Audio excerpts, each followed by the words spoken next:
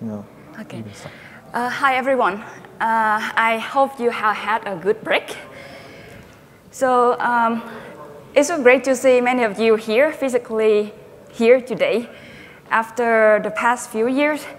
My name is Giang Tran. I'm working as a product owner at Ericsson. And I'm Lionel Jouin. I'm working as a software engineer at Ericsson Software Technology. So today we're going to talk about network service mesh at scale for telco networking. So first of all, let's talk about challenges for Telco Cloud-native Network Functions. So Telco Cloud-native Network Functions, or CNF in short, require networking scalability and high availability. In addition to that, CNFs also have special demands on networking capabilities, such as end-to-end traffic separation and isolation.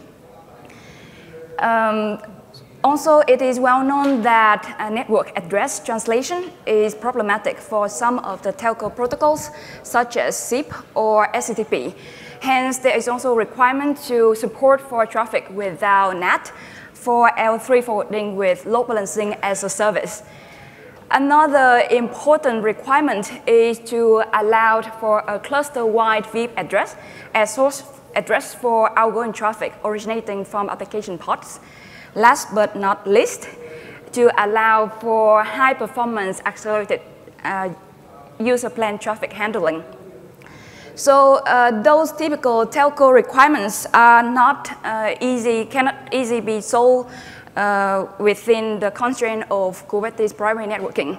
Hence, like secondary networking solutions have been developed to get around some of the limitation of the Kubernetes primary networking.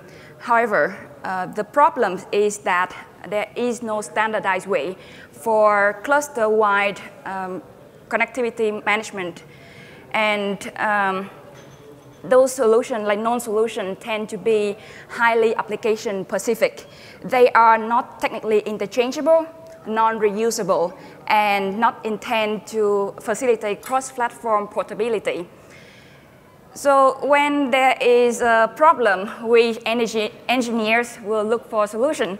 And as an answer to the problem that I have just described, Network Service Mesh offers a framework that allows additional plug-in network services that can handle challenging requirements for telco CNFs deployed on Kubernetes.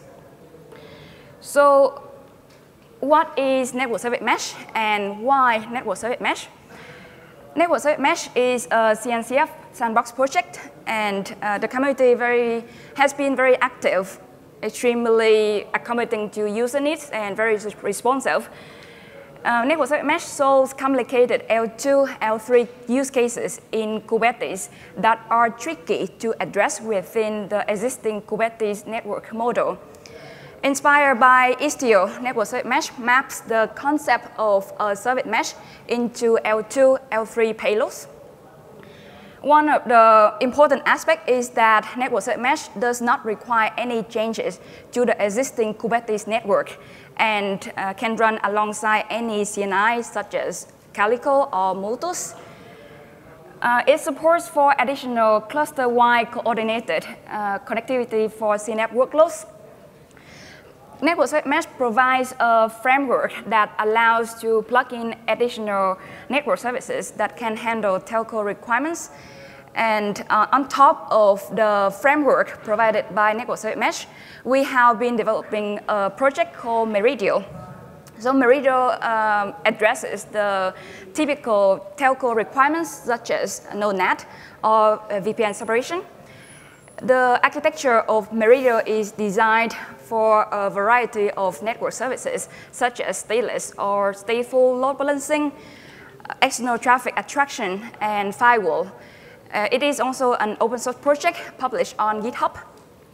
So Lionel will describe more in details the design of Meridio, as well as the issues related to NSM that we found during the design and implementation of Meridio, and as well as like how they have been addressed by the community.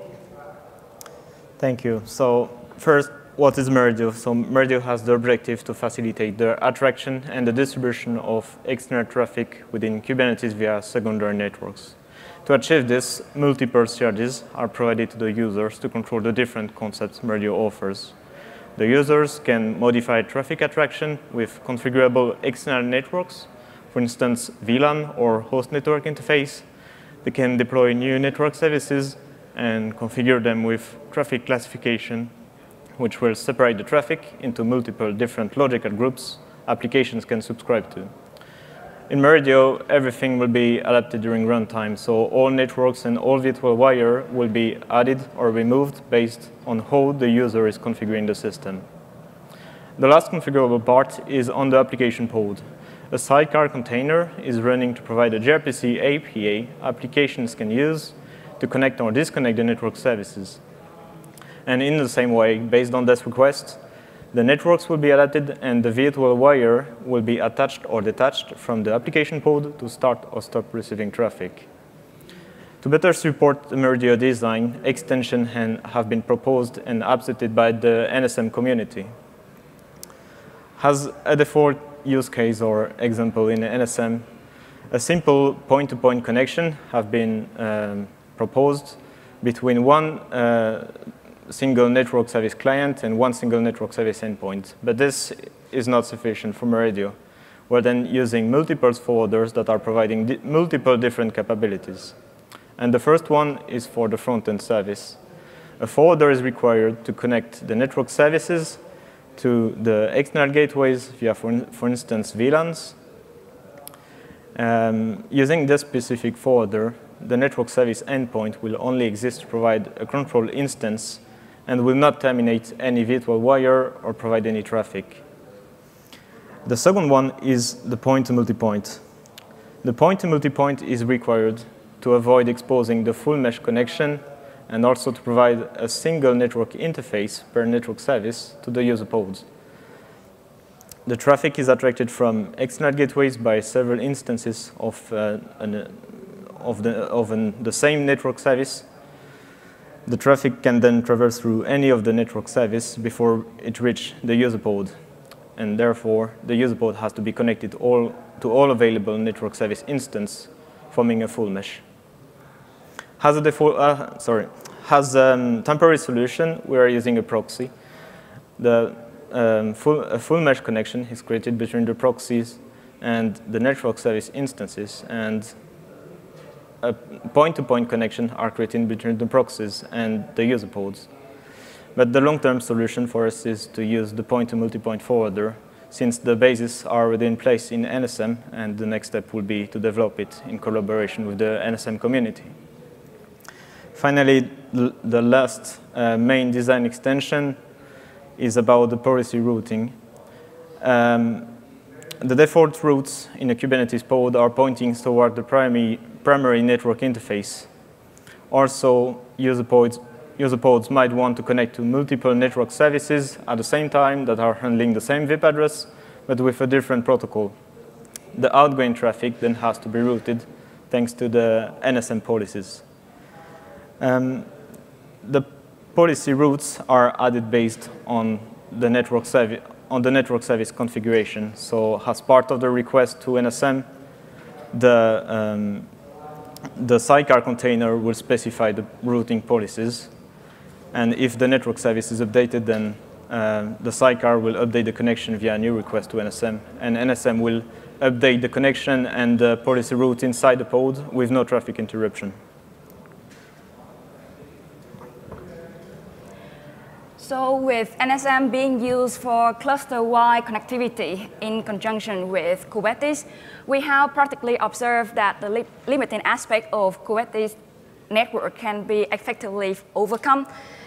From us who are working in Meridio, we are very open to discussion on best practices as well as collaboration on the way forward. For more information about Meridio as well as Network Service Mesh, you can find the projects on GitHub. On the slides, you can find the link to Meridio project, where you can find more information about Meridio, as well as to reach out to us. Thank you. Thank you.